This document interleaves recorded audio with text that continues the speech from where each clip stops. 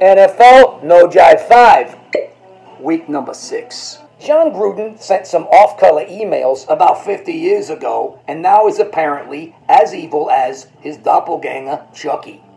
In a related story, the actual Chucky doll sent some bullying text to Teddy Ruxpin in 2007, and now he's been asked to step back from the lucrative film franchise.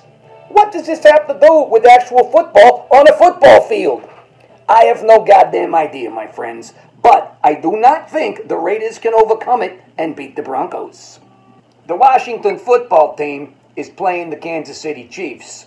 One team used to have a name that was offensive to Native Americans. The other one currently seems to have one, but nobody says anything about it because they're winners. Speaking as a one-quarter Navajo, I say, yutahe, which, loosely translated in the native tongue, means keep politics the hell out of football. Chiefs win. The undefeated Cardinals are taking on the Brownies. All of a sudden, I'm supposed to believe Phoenix is a football town? A great steak? Sure. 18 holes of golf? Absolutely. But the last time I checked, Arizona was a place you went into witness protection or pulled over to pee on your way to someplace actually interesting. Brownies with the upset in Cleveland because, let's face it, you desert freaks aren't fooling anybody. Jimmy Johnson recently said if he could draft anyone in the NFL, it would be Justin Herbert. Jimmy has a tremendous head of hair for a man his age. Justin Herbert does as well.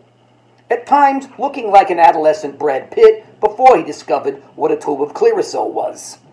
If the leaky Chargers run defense can slow down Lamar Jackson, I say great hair carries the day. 400 years ago, London had no indoor plumbing and people would throw their chamber pots out the window onto the street. The stench was incredible. Londoners will smell a similar stench when the Dolphins and Jags land for their matchup on Sunday. Someone's going to go home with a little bit of perfume coming out of their tailpipe. I say it's going to be the Dolphins.